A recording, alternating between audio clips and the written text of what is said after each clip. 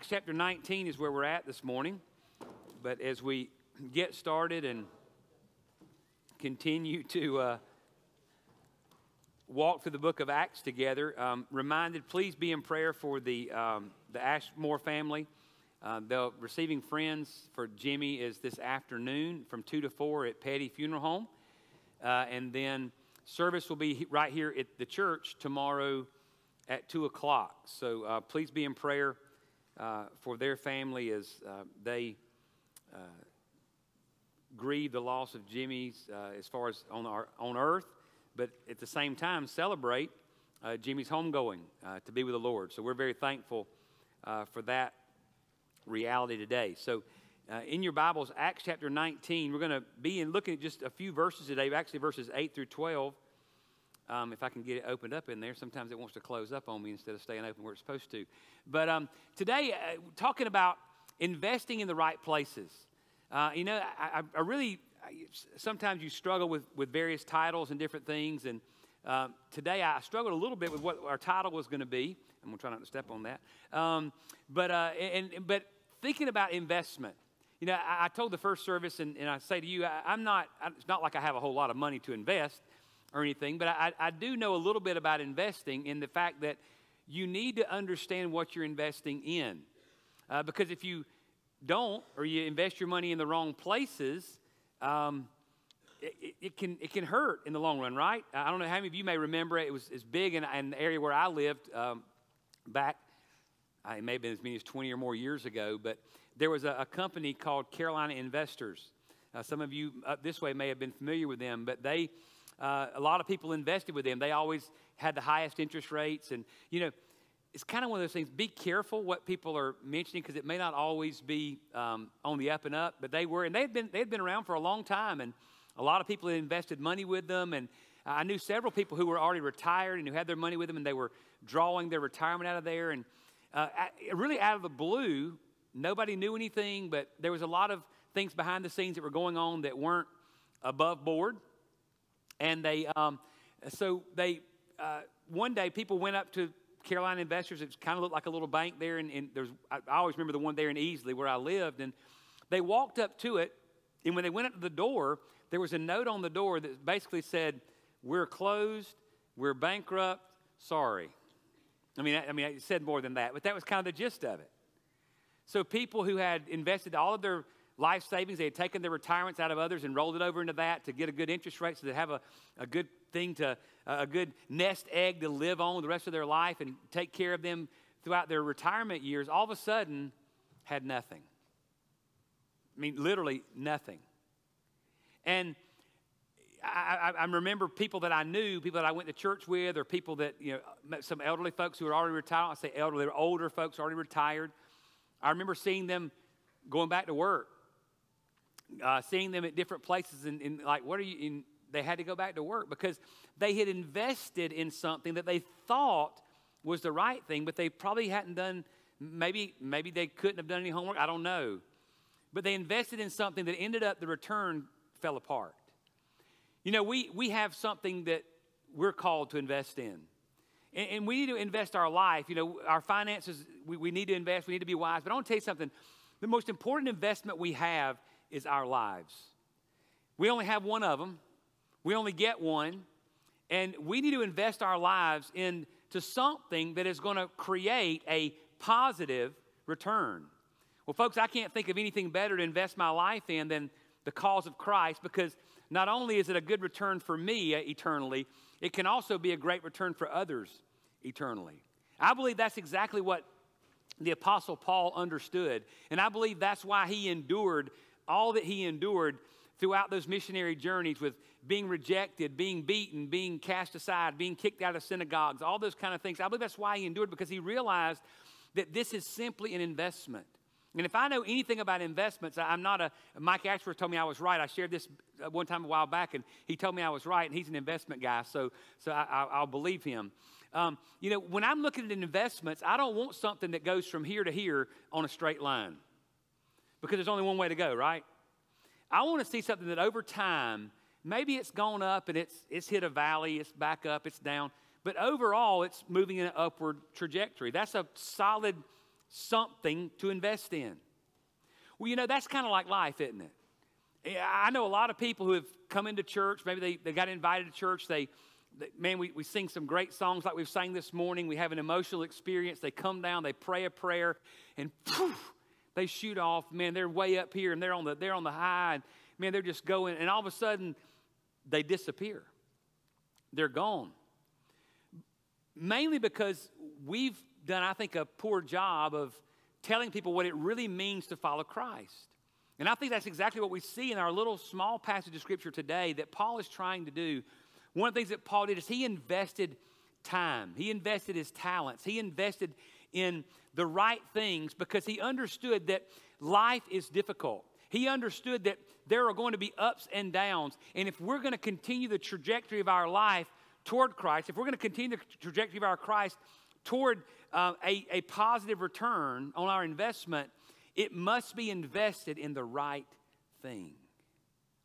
And I want to tell you what, we invest our lives in so much today. But the most important thing we can do is invest our lives in Christ. In the book of Acts, chapter 19, we're going to read in verse 8, and I would ask you if you can to stand with me in the honor of the reading of God's Word. Just 5 short verses. But listen to what Paul is doing here. He's in Ephesus. He's on another missionary journey. And it says in verse 8 that he entered the synagogue and continued speaking out boldly for 3 months, reasoning and persuading them about the kingdom of God. But when some were becoming hardened and disobedient, speaking evil of the way before the people, he withdrew from them and took away the disciples, reasoning daily in the school of Tyrannus. This took place for 2 years, so that all who lived in Asia heard the word of the Lord, both Jews and Greeks. And then listen to these 2 verses. God was performing extraordinary miracles by the hands of Paul, so that even handkerchiefs or aprons were even carried from his body to the sick, and the diseases left them, and the evil spirits went out of them. Father, thank you for your love. Thank you for your word. Teach us today according to it, and give us the ability to apply it and live it out. In Jesus' name, amen. You can be seated.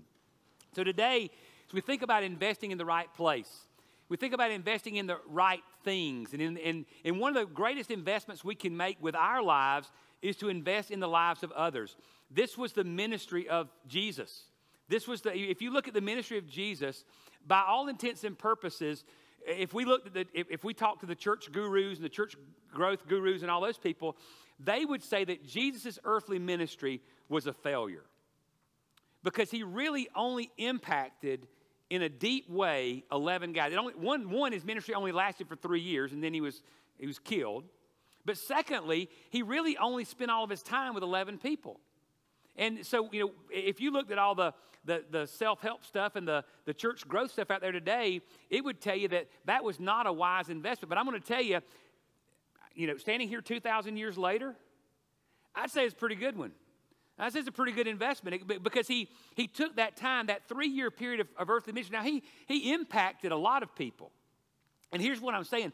We can impact a multitude of people, but we are called to invest our lives in a few. We want a diversified portfolio when it comes to our finances, right?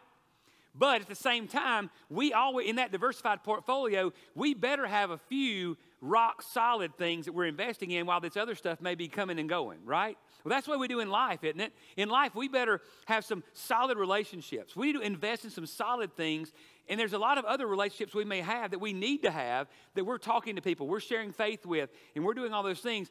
But we better have those relationships both that pour into us and then that we pour into. Paul is in Ephesus. He does his normal routine. He goes into the synagogue. Hey, I'm thankful this time we read in this text, he actually made it 3 months before he got kicked out. I mean, that's a new record for Paul. I mean, yeah, usually it's within a week or two. I mean, but Paul comes in, and here's the investment. Listen to what it says here. It says, he entered the synagogue, and he continued speaking out boldly for 3 months. Now, that speaking out boldly literally means he was speaking the truth to them. He was telling them the truth about what? About the kingdom of God. That last part of that verse says he was talking to them about the kingdom of God. He was reasoning and persuading. He was speaking out truth. Do you realize today how much we need people to speak truth into our lives and how much we need to speak truth into their lives? The greatest investment, if I'm talking to a financial investor, I want them to tell me the truth. Because this is my retirement. This is my livelihood. So listen, let me tell you something. How much more important is it that when we're speaking to people about faith, when we're speaking to people about eternal matters, see, I'm glad that some of you are good investors. I'm glad some of you have a nice nest egg to retire on. But I want to tell you what, that matters absolutely nil when you breathe your last breath on this earth. The greatest investment we have is to invest the truth into people's lives that tells them the truth about what the future holds. That the future, that there is an eternity, that there is a life after this death, that there is life after death, and that life, how you live in this life and where you put your faith in this life determines how you spend that eternity. And folks, we need to understand that Paul was speaking the truth to them about Jesus Christ. He was speaking to them out of the Old Testament. He was looking at the prophecies. And then he tells them about the prophecies. Then he comes over here and he points to the person of Jesus and he said, look, this is how he fulfilled all of those things. This is the Messiah. This is the one that's been told us all of our lives that we must put our faith in, that he's going to come and take our place. He's going to come and set up an earthly kingdom. That's going to be the Savior of the world. This is the one, the promise to Abraham, the promise to our fathers, the one to take away the sin of the world. This is Jesus. Paul was telling them the truth. You see, the greatest investment we can have is an investment in the truth. I'm thankful for people who are honest with me. And we need to be honest with others. Oh, we beat around the bush, don't we? Oh, man. We talk to our friends. We talk to our coworkers. Well, one day I'll get to that. Well, when is one day going to be? What if it's one day too late? What if they don't make it back to work tomorrow? What if I'm not trying to be, Mr. Downer up here, but I'm saying that's the reality of life. We've all know that, right? Especially in the last 18 months, we see that to be very true. We're not guaranteed tomorrow. And we need to be investing in the people's lives, investing in the truth, telling people that without Christ, there is no forgiveness of sin. Without the shedding of his blood on the cross of Calvary, without his substitution, without him taking my place, I can't be saved. Without accepting that and receiving that and understanding the reality of that truth. It says that Paul went on reasoning and persuading them. In other words, he was that word reasoning means to consider or examine a topic with others.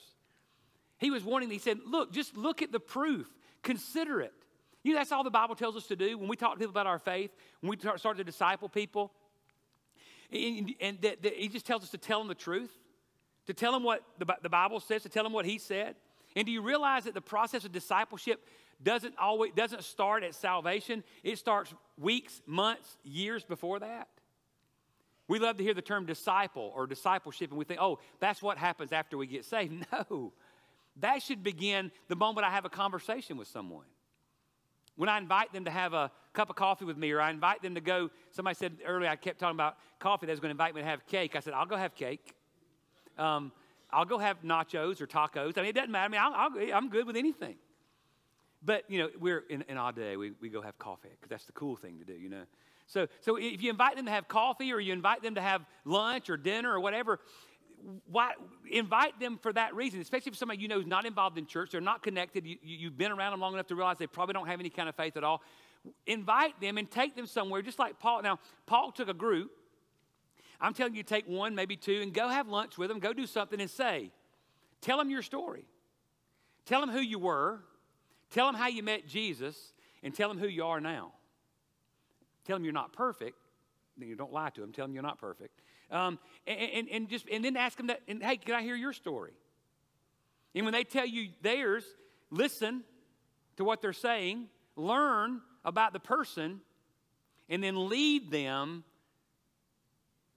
to the place of understanding who Christ is.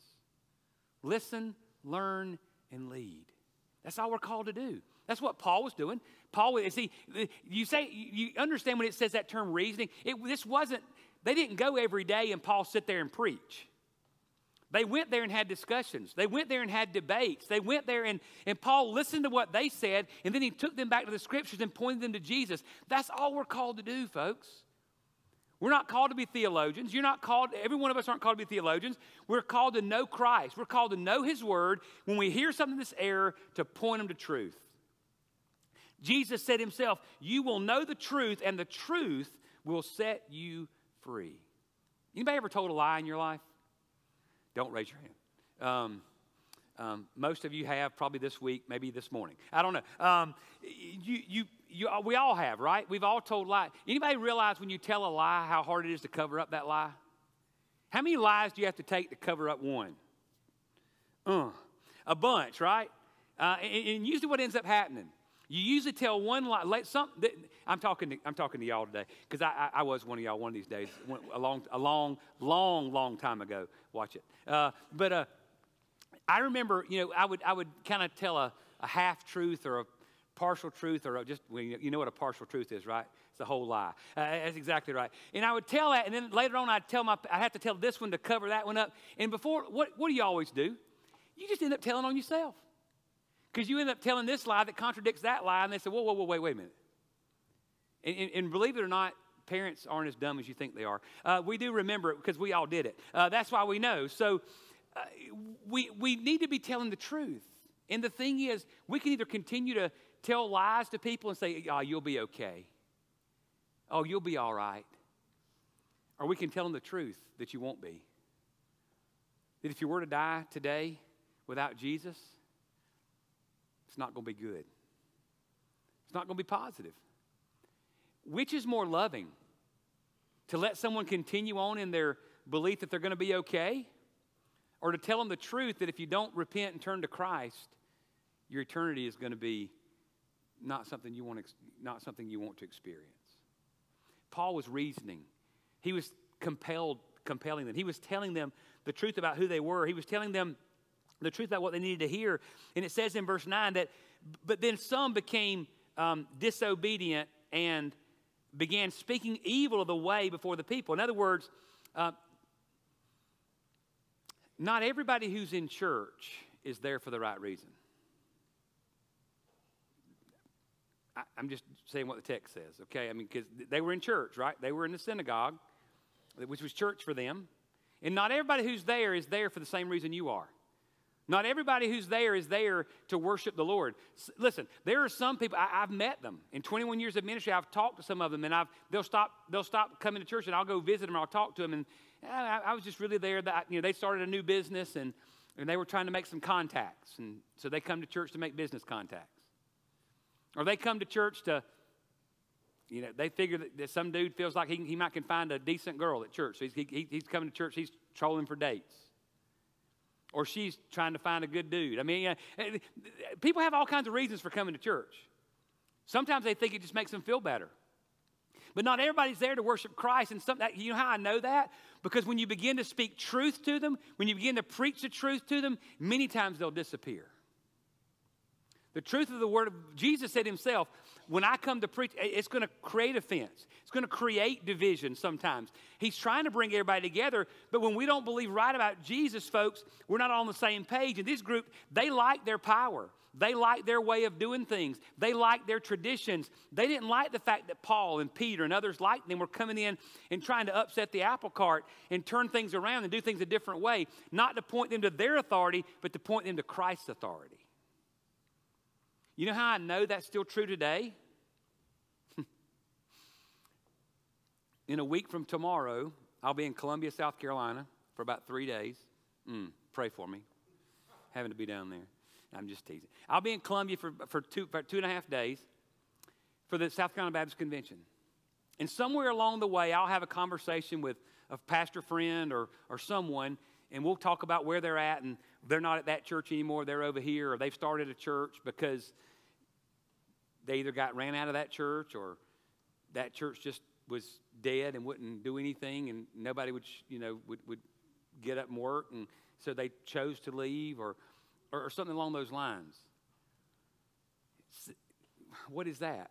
It just shows you that not everybody's at church for the same reason. It's like I told the first service, went back early on in my ministry, probably year 3 or 4 of me being in full-time ministry, I was asked for a resume for a church up in the Gaffney area, I remember I didn't get it, and I ended up going to Paxville. And I came back later, and it was one of my wife's friends that attended that church, and they had a pastor there, and he came in, and they had baptized like 48 or 49 people in 6 months.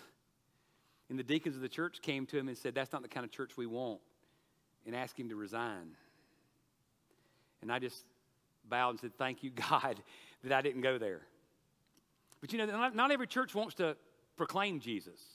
Not every church wants to reach people for the gospel of Jesus Christ.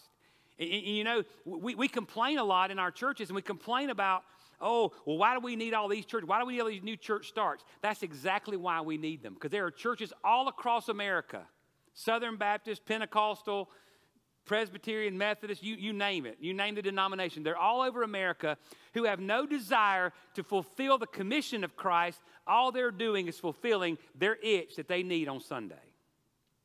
And folks, I'm telling you, Jesus Christ did not come to this earth. He did not establish his church. He did not go to a cross so that we could show up and get tickled and get emotional and have a good time on Sunday morning. He came so that we could challenge one another, we could encourage one another, and we could speak the truth to one another so that we might go forward and fulfill his commission. And what is his commission?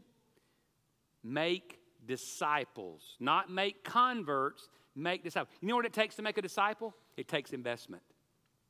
It takes investment of time. Paul spent 3 months in the synagogue until they finally started saying, and he was getting into their power structure. He was plowing in their field, and they started talking bad about the way. So they said, "We don't want that anymore." So what did Paul do? He didn't throw up his hands and quit. He took the ones that really wanted to hear it. Listen, folks, this is why churches are starting today everywhere across America and across our area as well. Look at what Paul did. When some were becoming hardened and disobedient, speaking evil of the way before the people, he withdrew from them and took away the disciples. That's the ones that really wanted to learn. Some of them were believers already. Many of them were not.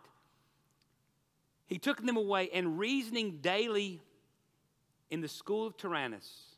He took away the disciples, reasoning daily in the school of Tyrannus.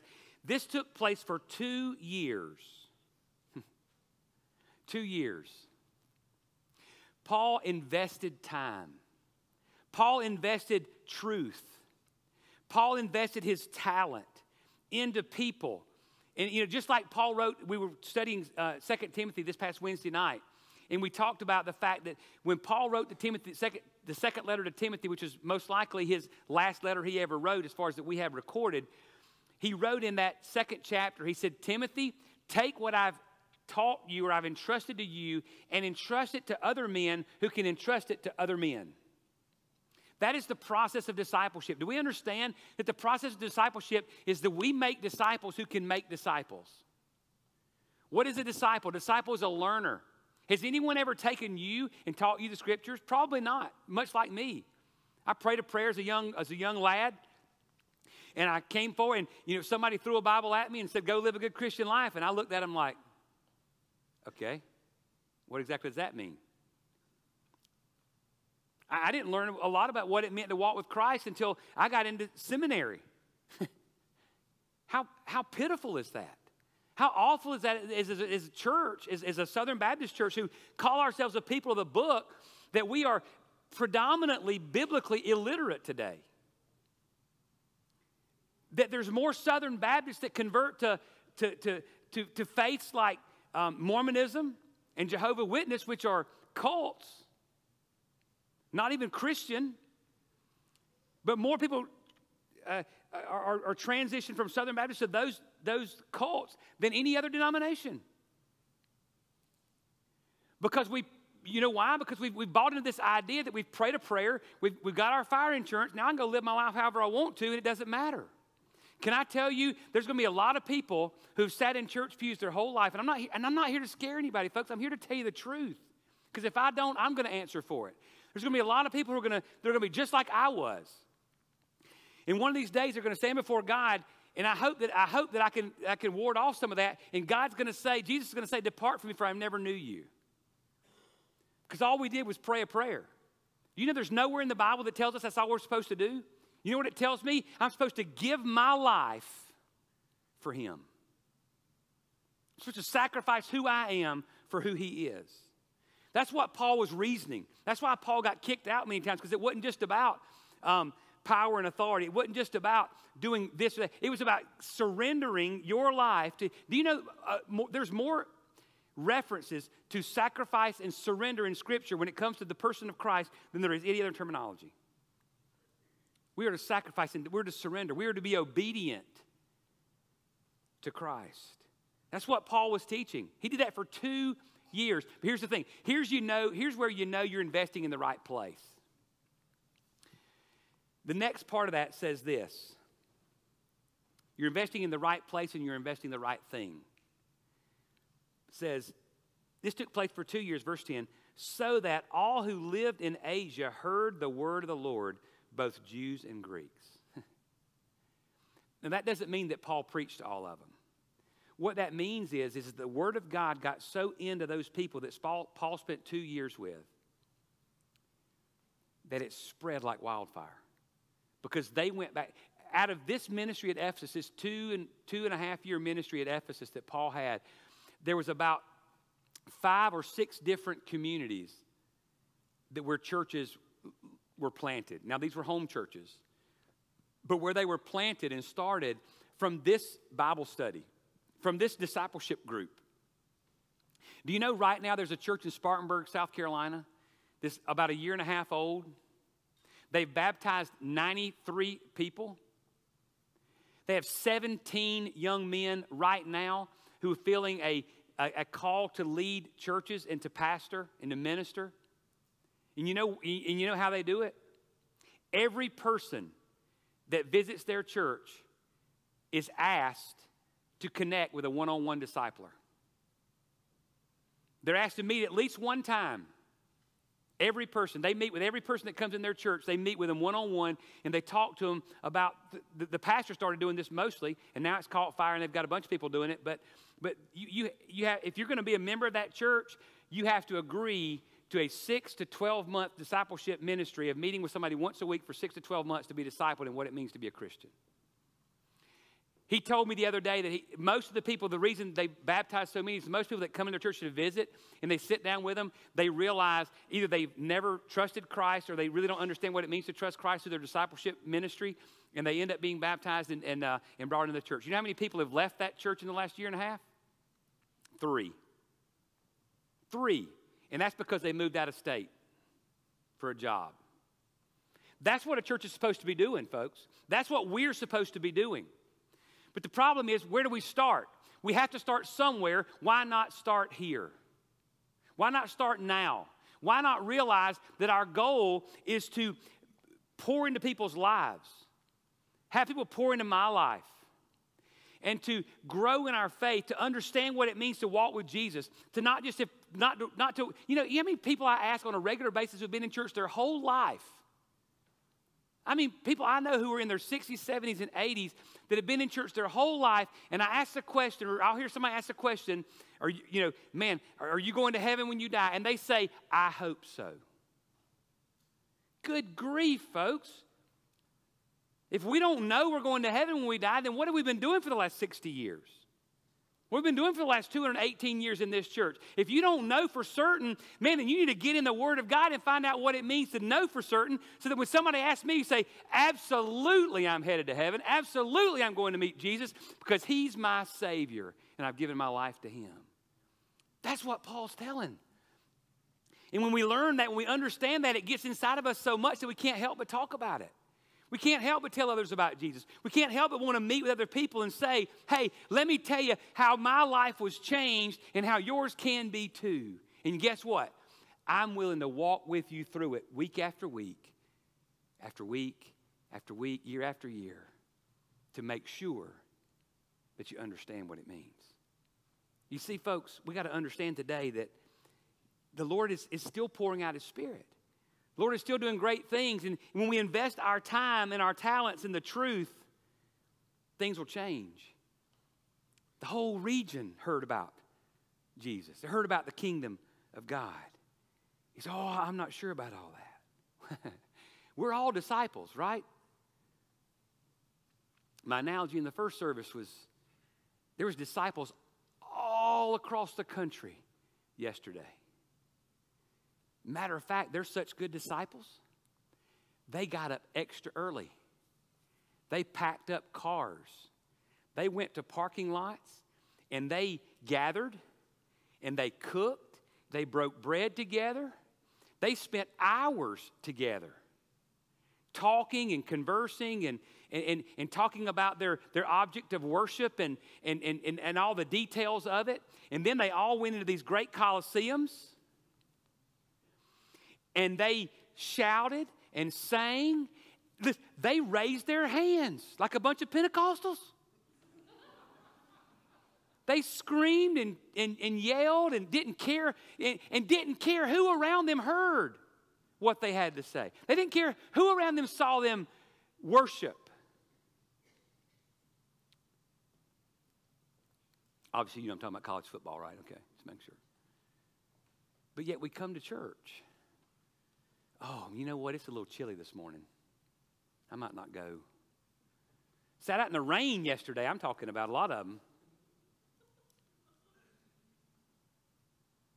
But, it's a little too, what is it?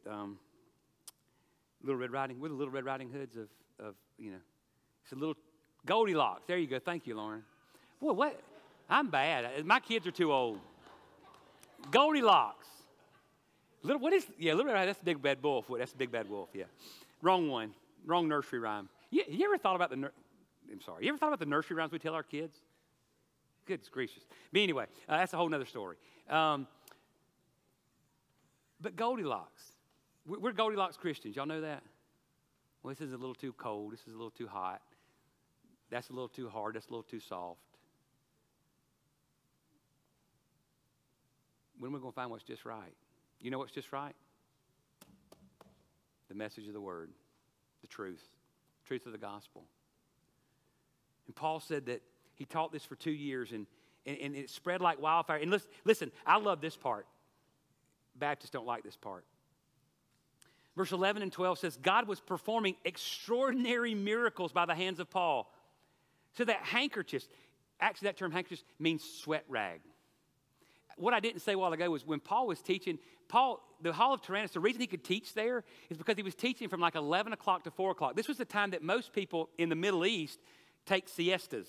They didn't do anything. So Paul took the worst possible time, spent the most possible time in the most uncomfortable place to teach these people the gospel, and they came anyway. They didn't even have air conditioning or heat. Some of y'all wish we didn't have air conditioning right now because my hands are cold. Some of you didn't have heat, didn't have air. Paul had a bandana around his head or a towel around his waist where he could wipe the sweat.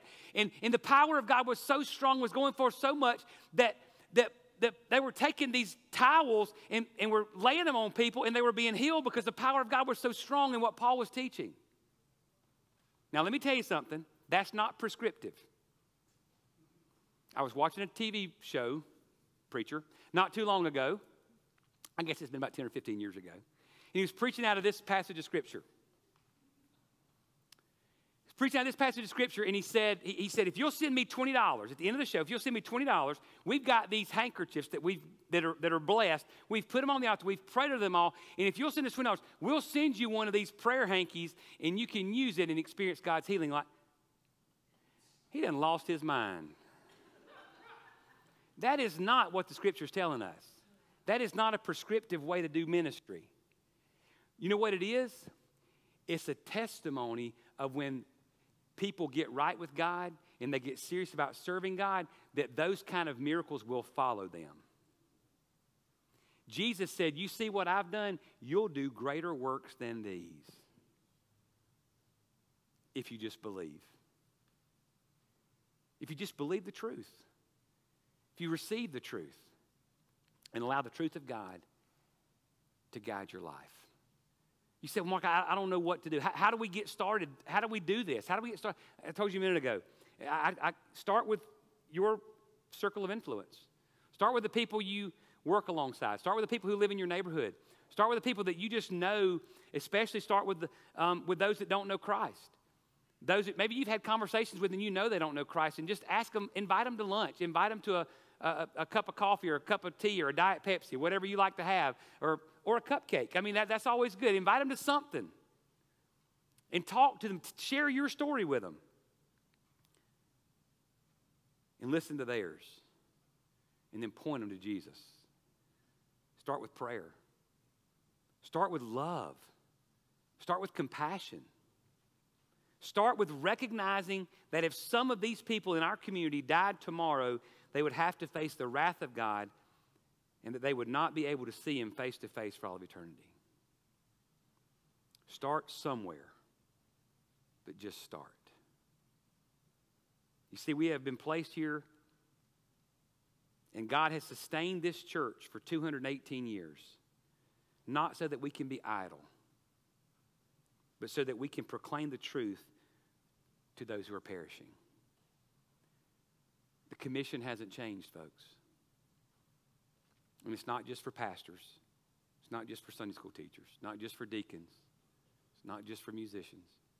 It's for every one of us. If we proclaim the name of Christ, it's for every one of us. So the question is, what are you going to do about it?